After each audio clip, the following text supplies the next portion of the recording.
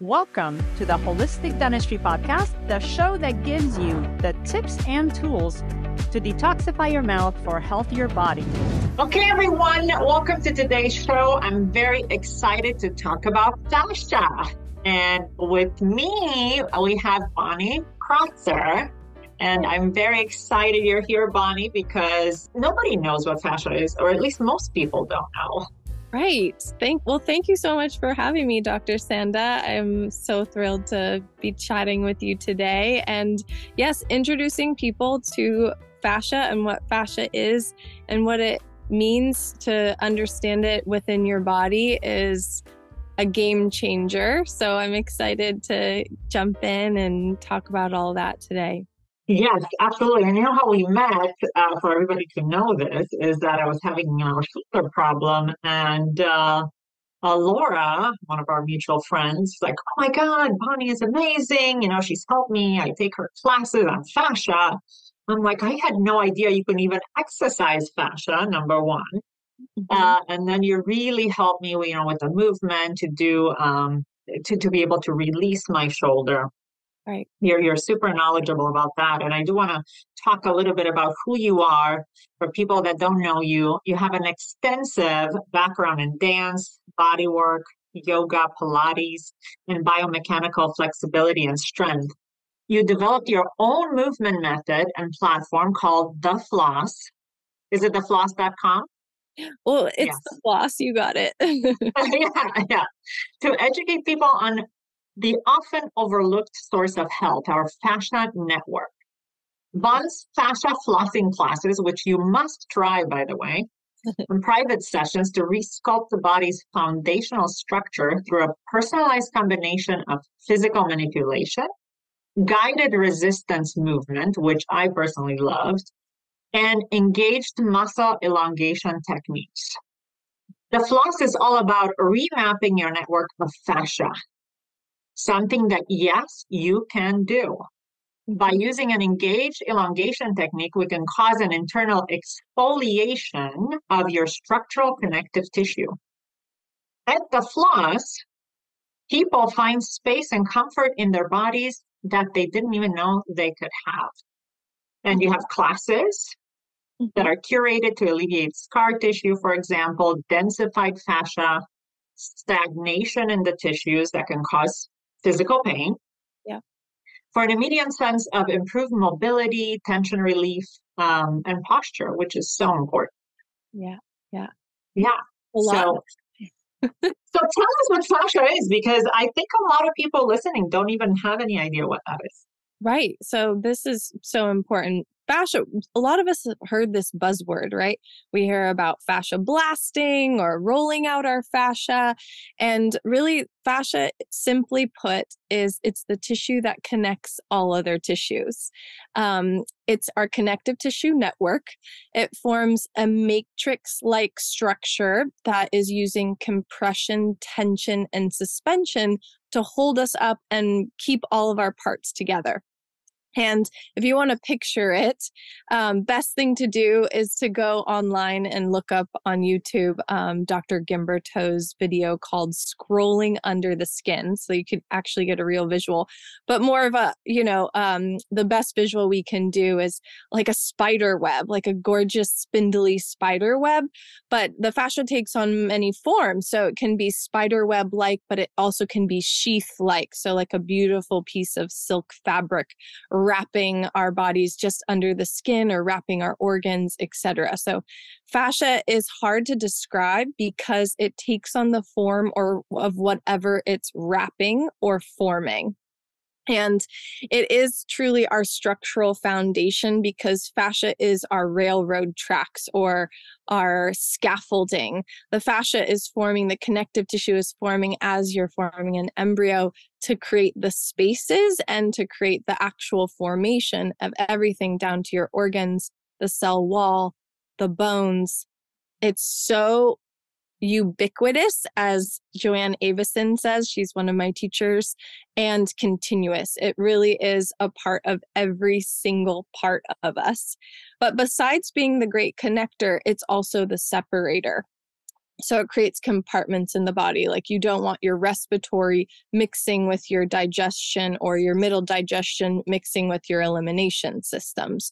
So it creates separation. And that becomes really important when we think about things like cancer. When cancerous cells become disorganized, they'll cross over fascial boundaries. And that kind of just gives you more of a visual of what the fascia is meant to do in terms of keeping things separate from one another. Or for instance, you wouldn't want your lung fascia punctured, the fascia that wraps the lung, because then you would have a collapsing lung, which is not good. So, yeah. So is fascia elastic, or is it basically tight like an eggshell membrane? Good question. All of us have elastin in our fascia. So baseline material of fascia is mostly collagen, usually about 90% collagen, a little bit elastin, a little bit of hyaluronic acid, and then some baseline minerals. But they're doing these interesting studies based on where your ancestors are from, you'll have a slightly different composition. So if you are from far north, you might have more elastin in your tissues, or I can't remember the data, or vice versa. You might have more filaments that are a bit more collagen-like. And collagen is fun to think about collagen in terms of the fascia because one, it's a triple helix. So if you think about that DNA double strand helix that's wrapping around each other, collagen has a triple helix, so it makes it super strong. And so fascia can be stronger than steel per weight. But then there's this hydration component to the fascia, which makes the collagen, we can think of it like liquid crystal. So we're all semi-crystalline, which is cool. And crystal, if you think of crystal in a lighter, when you rub crystal together, what does it do? Yes. Makes friction, right? Or that's right. Yeah. So energy, heat. Exactly. Energy, heat. Exactly. So fascia is actually a great conductor of electricity. And so that's really interesting, been studying, and we can get into this later about how fascia relates to qi or Eastern medicine practices. Because I believe that the fascia is transporting our life force. And one more thing I was going to say about that is it slipped my mind, but I'm sure it'll come back. But yes, piezoelectric. Hydration. Yes, fascia is piezoelectric. That's another word for creating your own electricity. So the more we move our fascia, electricity we're generating, and the more the more qi, the more life force we're moving. Oh, I love that. So basically, do not stay stagnant, right? Don't sit on the couch. We need to move in order to generate our own electricity within us or the life force. Exactly.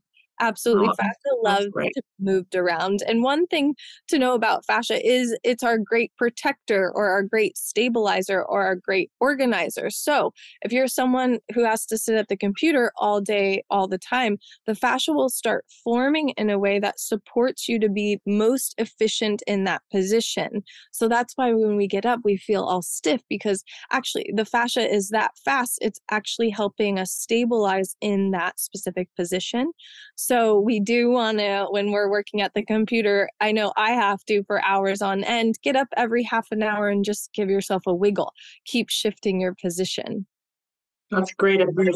I want to come back to this hydration because most of us are dehydrated. Right.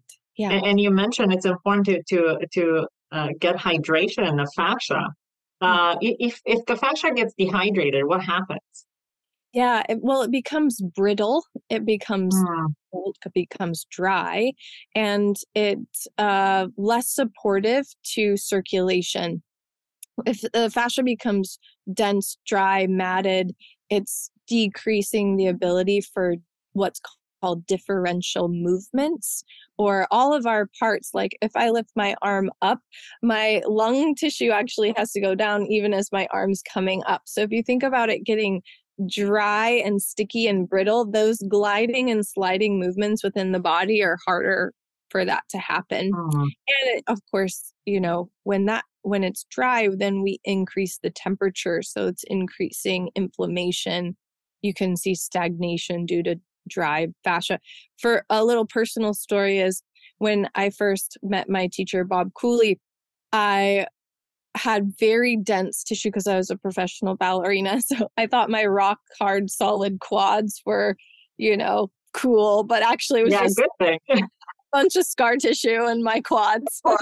And so as I started working out my fascia and started to internally exfoliate my tissues, my hydration quality went up. And so my body was changing in structure in terms of posture, but I wasn't gaining weight per se, but I was gaining hydration capacity. So actually the scale was going up because each individual fascial fiber was able to house more fluid. So if you think of these kind of spindly fibers, or it's called a microvacuole, if fluid can be held within the fiber, then you're hydrated. But if the fascia is dense or brittle, it's not holding as much hydration. So I used to feel like pounding water nonstop. And then as I started doing this work, I could drink a more reasonable amount of water without directly peeing it out because my fascia, my tissue was able to hold that hydration. So that's something. And that's key, right? For skin health, for all functionality in the body. Absolutely. But so essentially you're saying that if we have like hard rock abs, for example, that's not a good thing, right? They should be fluid. Okay. Yeah, that's a good thing that we can differentiate because there's a gradation of health of fascia, right?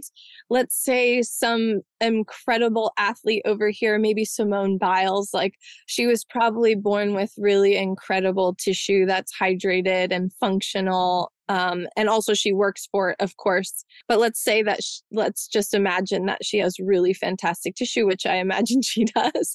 And then over here is like scar tissue, dense, hard, plasticky, matted, not moving well, the opposite of what we want. Scar tissue zone, right? That's kind of what happens. And then in the middle, we have dense fascia over here, and then kind of like good tissue over here. And so the most fantastic tissue has a gush to it. Like if you see an athlete shake their thigh, it goes gunk, gunk, gunk, gunk. It has a gush. So all the different types of tissue are meshing well. The muscle tissue, the fat, the fascial tissue, there's kind of this cohesiveness. And I would say when I had that really densified tissue, there's less cohesion, or in other words, like the fascia was really hard and then the muscle was trying to work against the fascia. Anyways. So in this big scheme of things, it's just a matter of, keeping things fluid. That's really it. Right. Keeping things fluid and having the correct ratio of muscle tissue to fascia, because fascia can work like a tourniquet if it is dense, because it is wrapping each muscle group, each individual muscle, and then down to each muscle fiber is enveloped in another layer of fascia. So if you think of those Russian egg dolls, it's fractal. Or if you cut a grapefruit open and you see the first layer of fascia would be the peel, and then you see the pith, and then each slice of the grapefruit has another encasing that would be just like our muscle. And then even down to the little tiny filaments in the grapefruit, that's another encasing of fascia, and that's how our muscles are. And so if the fascia becomes dense, it tourniquets the muscle and decreases its ability to volumize or to strength train. Right? The muscle has to be able to expand in order for us to get stronger. And if the fascia is binding that tissue, then you're going to have a hard time. Even if you did 1,000,000 reps of bicep curls, but you had scar tissue here for whatever reason. Often we don't have scar tissue in our bicep, but it would be like, I'm trying to strengthen my bicep, but I can't. So yes, makes sense. Now, oftentimes when I do surgery in the mouth, I open up the gum and I see connective tissue. Is fascia connective tissue? Yes, exactly right. So fascia is kind of a new frontier, and it really hasn't been codified what we determine what is connective tissue and what is fascia, but both, they're really the same thing. Yes, they all connect. Yeah, they all connect. Fascia in Latin means to bind. And so there's some anatomists who will designate, but for our sake, we'll just keep it as it's all connective tissue. It's all fascia. Right. So let's talk about flossing, and not the kind of flossing that a periodontist would typically talk about, but we're going to talk about fascia flossing. What is that? Yeah, well, like you would do in your mouth with, our periodontic flossing techniques is we're cleaning up between the teeth, right? And so I kind of coined the term because I had this feeling like, oh, we are cleaning up our tissues, or we're helping bring them back to their more homeostatic state. So this is how fascia flossing works. We use an engagement or contraction. Some people know this as an eccentric contraction as we go into an elongation phase. So animals do this all the time. You know how they grab on the ground and they're like, "Rrr!" Or we actually do it when we yawn in the morning. We're adding engagement as we're going into elongation. And that's termed as pendiculation. Pendiculation. All that means engage as you move your tissues around. And the animals know to do this because instinctually they know it helps their tissues be healthier and to move. Do that every morning. You see them do this without fail.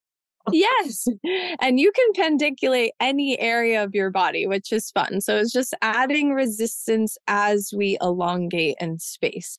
And so if I was going to do a pendiculation movement, so what we're doing is we're taking that concept and we're applying it to every major muscle group in the body. So we want to pendiculate the quads, the hamstrings, the calves, the traps, blah, blah, blah. So if I was going to do that to my bicep, I would contract my bicep, maintain the contraction, and then start to elongate it as the contraction still maintained. So what's happening there? And I'm sorry, folks, for not who don't have a visual, but I'll just give you a visual here.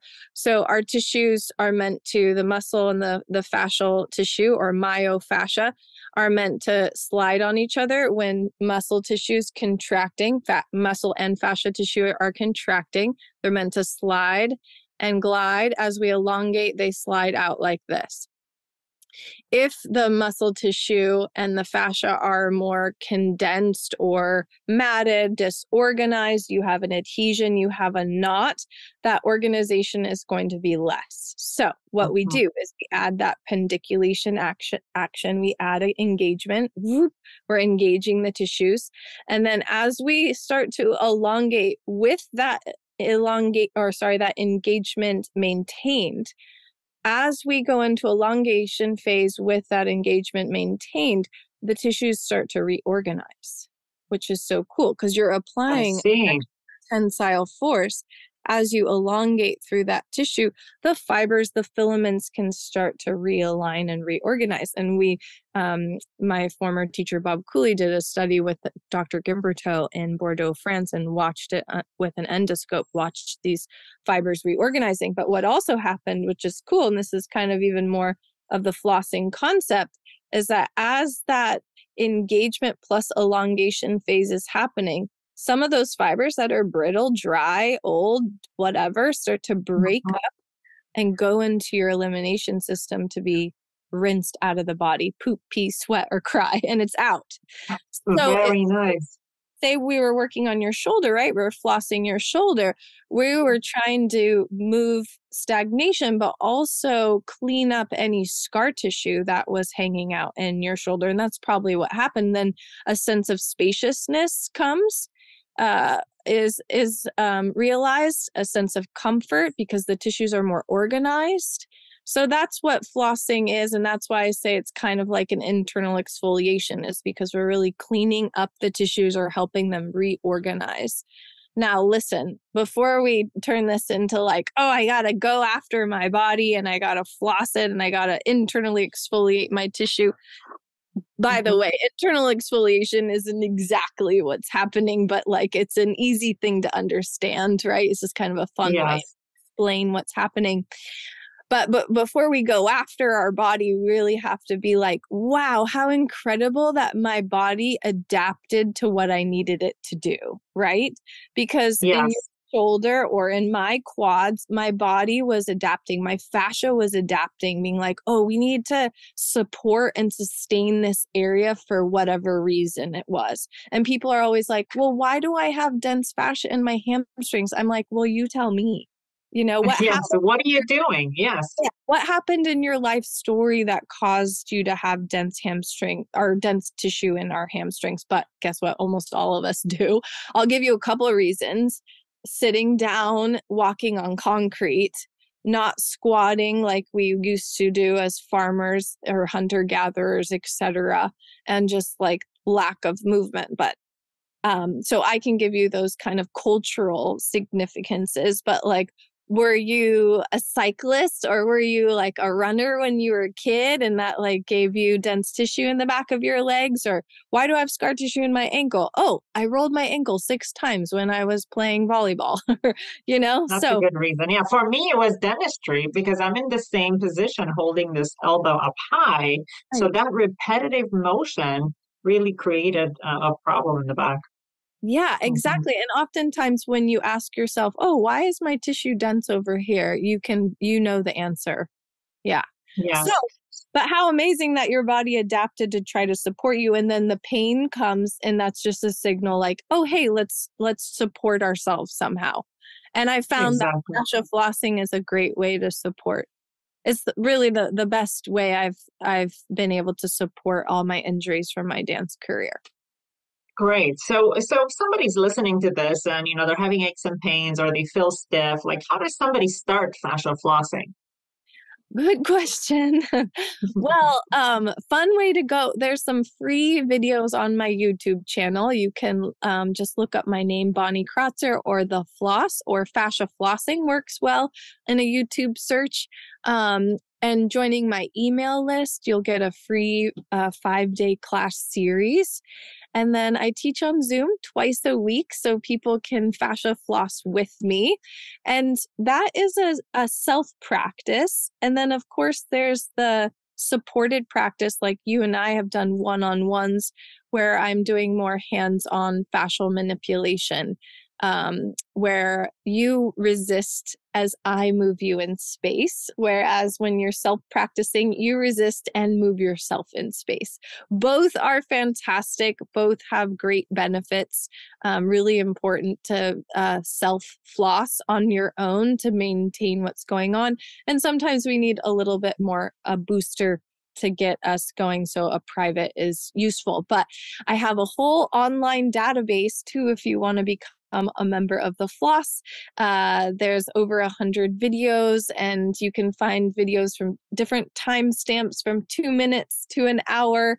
You can work on your shoulders. There's one for stress. There's one for digestion, headaches, ankles, everything you can think of. I've tried to film it. So, and if you have a request, take them.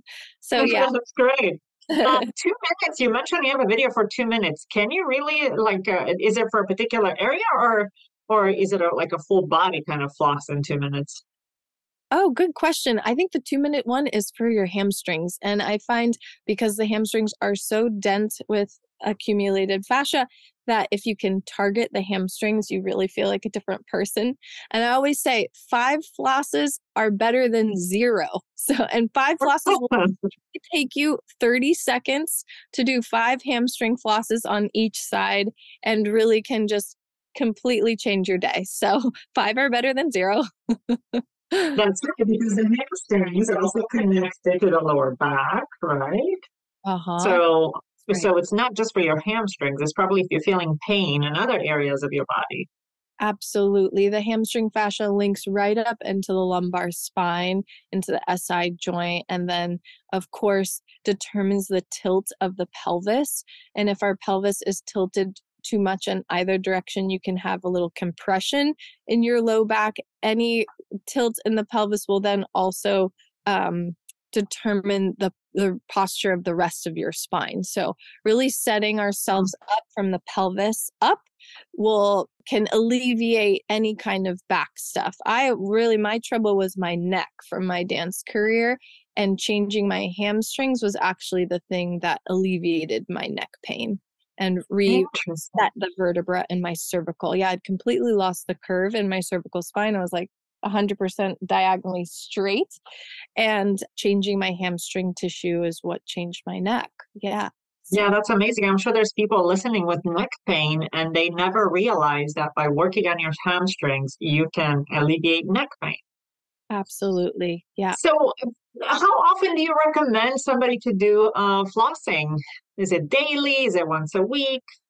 That's a good question. It's all very personal. I can't quite answer it for each individual, but I think starting out a couple times a week, 3 times a week, you want to kind of get ahead of the tissue. If that's feeling really good, you could do a couple longer practices each week and then do like 5 to 15 minutes each day. I usually am at dance class or I go on a run, so I'll do a little flossing before or after.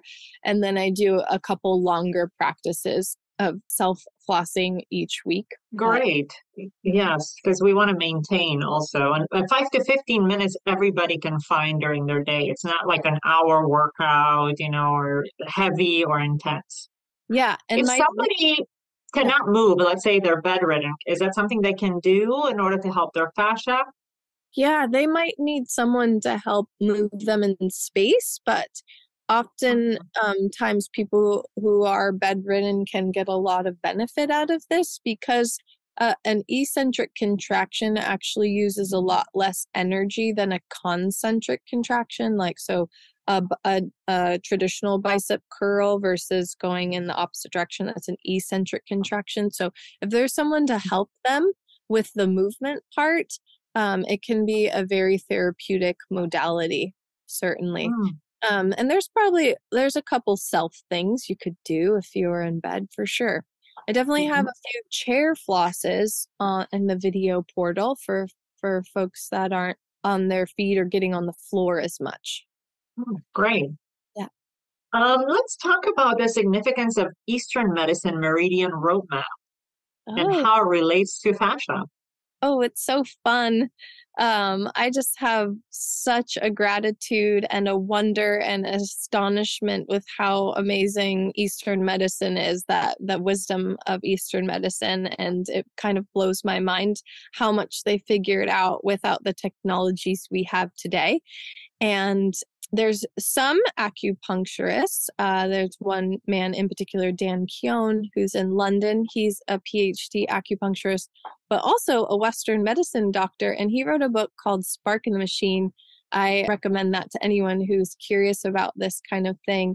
But he explains how he thinks the fascia is actually creating the channels in which the qi flows. And so that based on our embryology, our fascia is designed and organized in a specific way. And so it actually lines up and is relative to the Chinese medicine meridians or the Eastern medicine meridians. And I find this very interesting because as I was deeply working my fascia when I first learned this, you can feel the qi moving through the fascia if you're kind of really zoned in. And some of you out there have had acupuncture where you get a needle and it zips up the leg, the qi, the energy zips up the leg. Well, I'm pretty convinced that it's the fascia transducting that electricity. So yeah, I've had acupuncture many times and I know exactly what you mean. Absolutely. Especially where there's stagnation in the fascia and the needle goes through, that definitely can trigger a signal.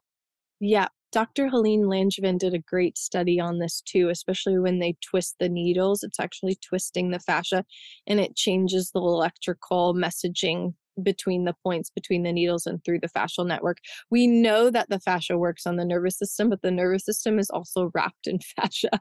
So yes, very true.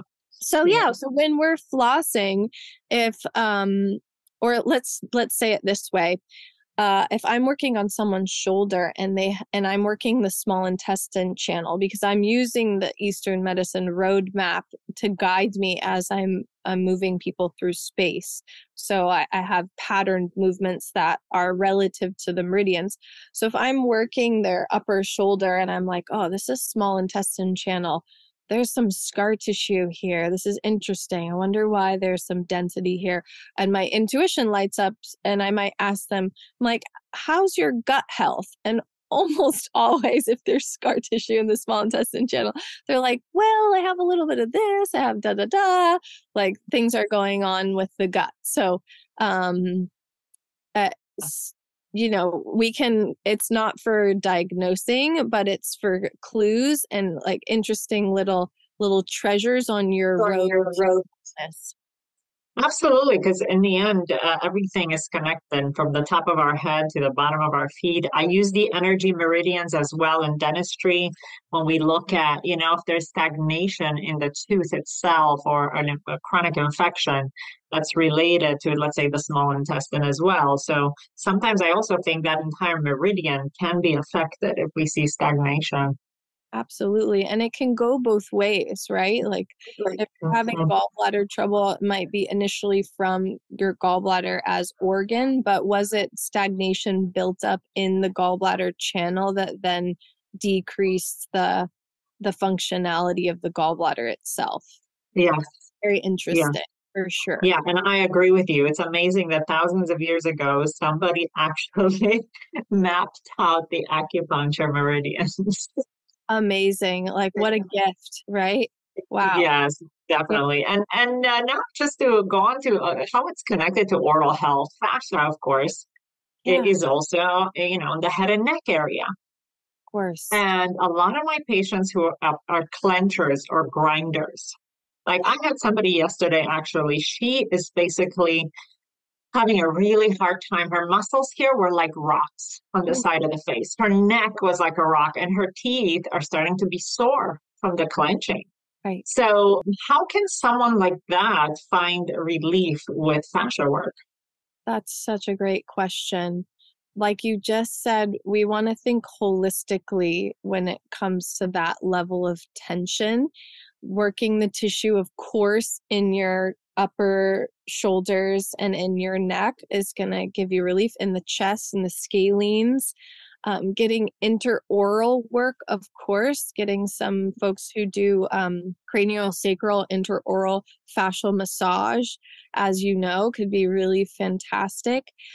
But really getting the quality of the tissue overall in the whole body to soften up a little bit, to relieve that tension and to become more pliable and elastic is going to give great relief. And again, going all the way down into the legs, even not just thinking upper back. For instance, the stomach channel in Chinese medicine actually starts just under your pupil and zigzags around your face and into your jaw. So stomach 7 is right at the hinge of the mandible.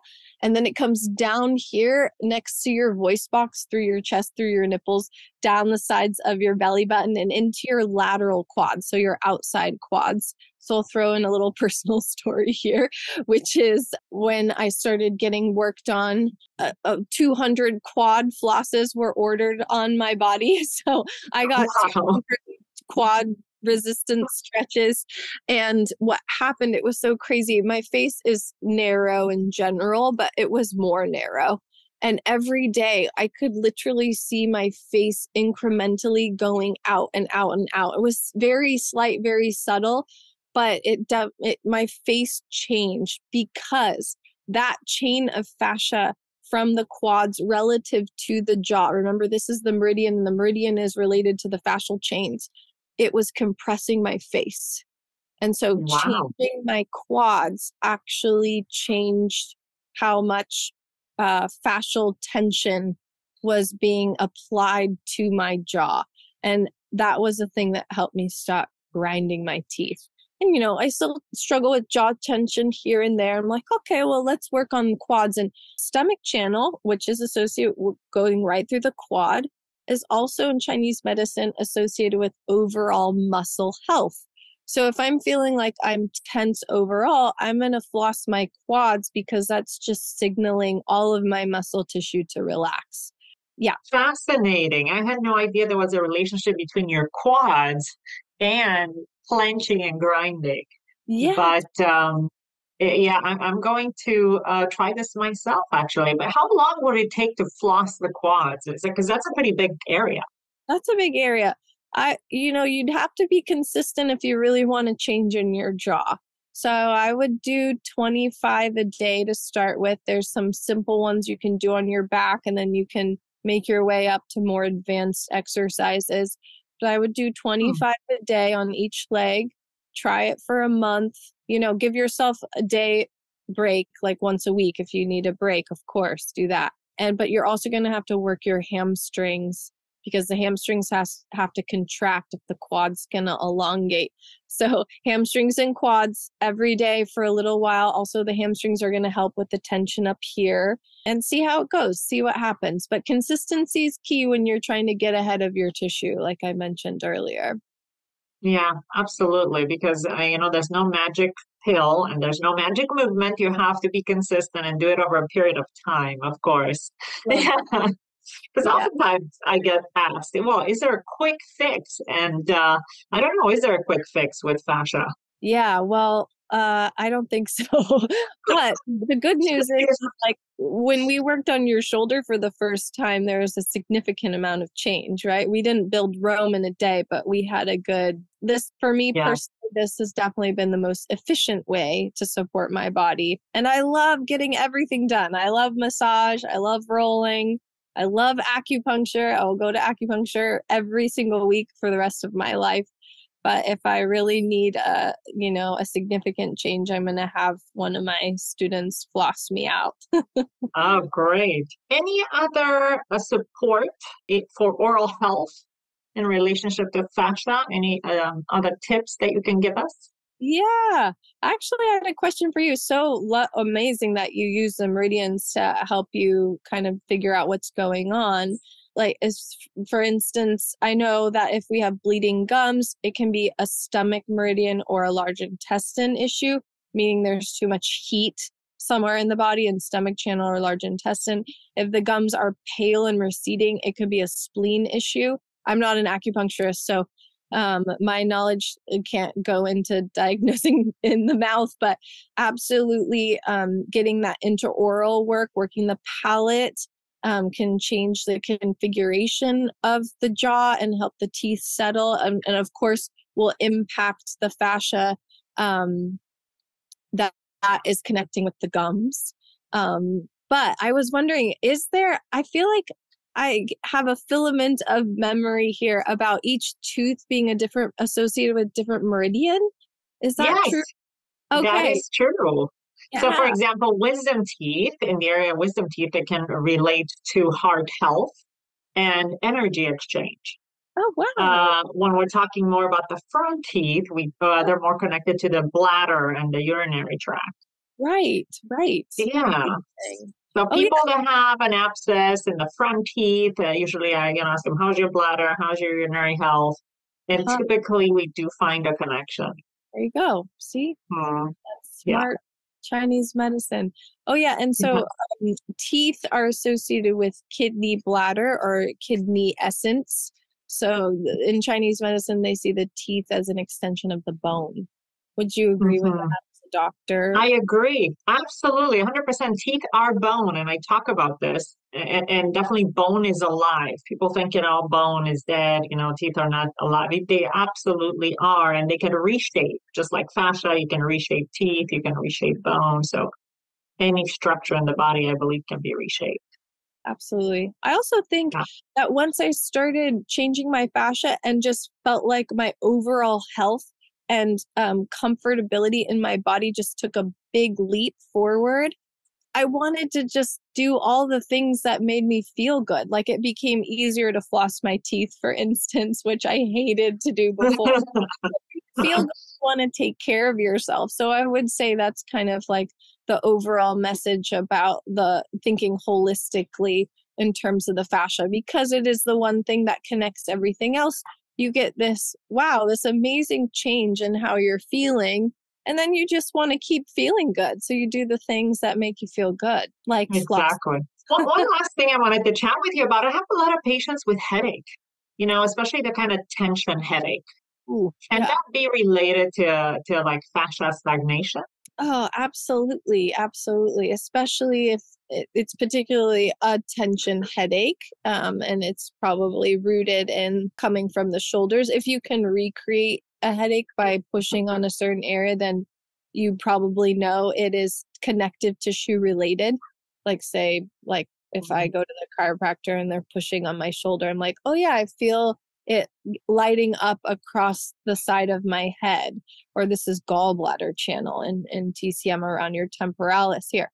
So that is a good way to kind of figure out, is it that kind of headache? And then again, I would think holistically, get down into your legs in your life. What's going on that's making you feel that tense in your body? Then we go after the shoulders, we go after the neck and the chest. And the chest can actually give you some immediate relief, just an overall tonation of the nervous system and of the tissues, just like calm your system down. Working the chest can be a nice way to relieve neck and headache stuff. But yeah, that definitely, that's a little hill to climb, something to sort out and figure out what's going on for sure. But I have full compassion for people with tension headaches. I know what that's like. It's rough. Yes, absolutely. Well, everyone, I hope we have convinced you to floss. That's very important. And not just floss your teeth, but help to floss your body. Go to thefloss.com. And really, I highly encourage you to try one of Bonnie's classes. It's really phenomenal. And whenever I floss, I feel amazing. And my posture is better. My shoulders are farther back and I just feel lighter and more open. Amazing. Oh, Dr. Sanda, thank you so much for having me today. What a pleasure. Oh, Bonnie, it's been a pleasure. And I hope to see you soon. Yeah, see you soon. Take care. Bye. Please make sure you check out the show notes for any links mentioned in the show. Do you have a question you'd like me to answer? Message me on Instagram at Dr. Sanda. This is Dr. Sanda, and remember, your mouth is the gateway to your health, so take care of it in the most natural and best way possible.